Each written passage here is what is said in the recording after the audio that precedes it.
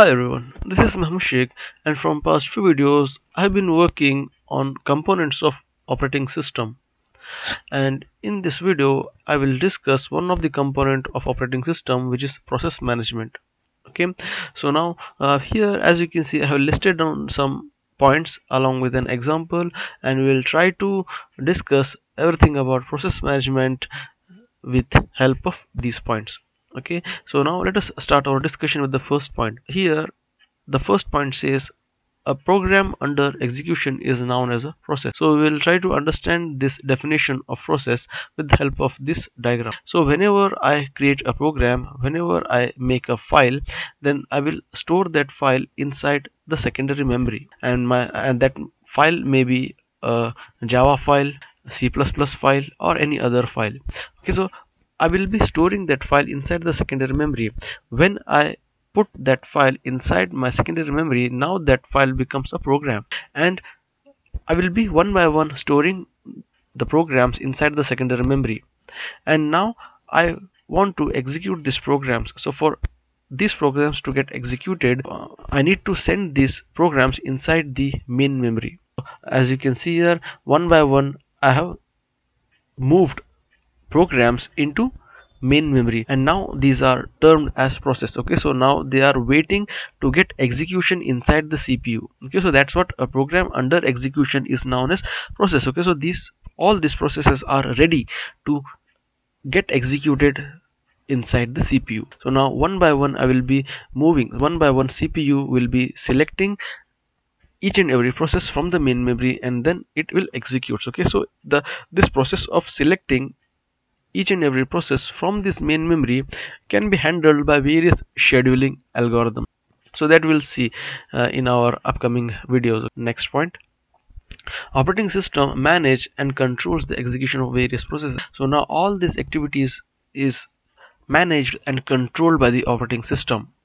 Okay, next point: in multi-programming systems, operating system decides which process to assign the CPU and how long CPU can execute that process. Now here we are talking in terms of multi-programming systems. Okay, so as we have discussed in our earlier videos about multi-programming systems, where these systems are capable enough in executing more than one process at that same time. That doesn't mean simultaneously these systems are capable enough to execute more than one process. Okay, they can make a context switch between process 1 and process 2, which makes us believe that CPU or the system is executing more than one process at the same time, but in reality the systems will be executing only one process at a time. Okay, so in multi-programming systems, operating system decides. Okay, so in this type of systems, which is multi-programming systems, operating system decide which process to assign the CPU. Okay, so as you can see here,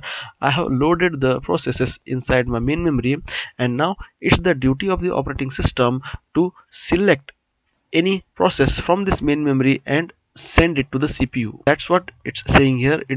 Operating system decides which process to assign the CPU and how long CPU can execute that process. Okay, it's the responsibility of the operating system to load or to select any of the process from the main memory, and operating system also decides how long that CPU can execute that process. In our earlier videos we have seen that in some systems each and every process will be allocated some span of time, and the CPU can execute that process only that duration. Okay, how much ever time duration is been allocated for that process, CPU has to execute only that duration of time. It's also the responsibility of the operating system to move the processes or to select any of the process from the main memory and set the time for these processes to get executed inside the CPU.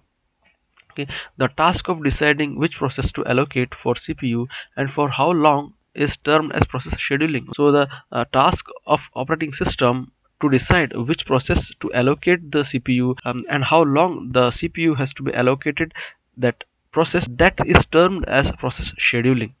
Okay, so now the next point is operating system keeps track of processor and status of process. Okay, by the time when CPU is busy in executing any process, operating system continuously keep track the status of the processes, how many processes are in the queue, again how many processes are ready to get executed inside the CPU, because the moment when CPU completes the execution for any process, immediately next operating system has to send the next process to the CPU, because operating system cannot afford CPU to sit idle. Okay, so that's why operating system has to continuously keep track of processor and the status of the process. Next point, it allocates processes to the processor. Okay, as I have told you that operating system is responsible in allocating these processes from the main memory to the CPU or the processor.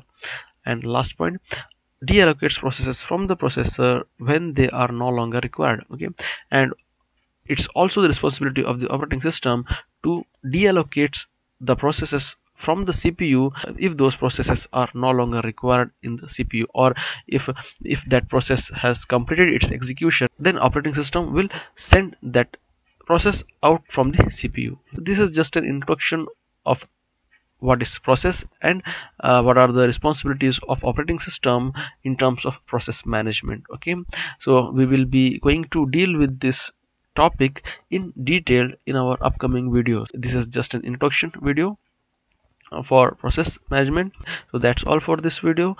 So in this video we have discussed a little bit of explanation about process. I hope you understood each and every point of this process management, and if you like this video, click on like button, share it with your friends, and don't forget to subscribe to our channel. And thanks for watching.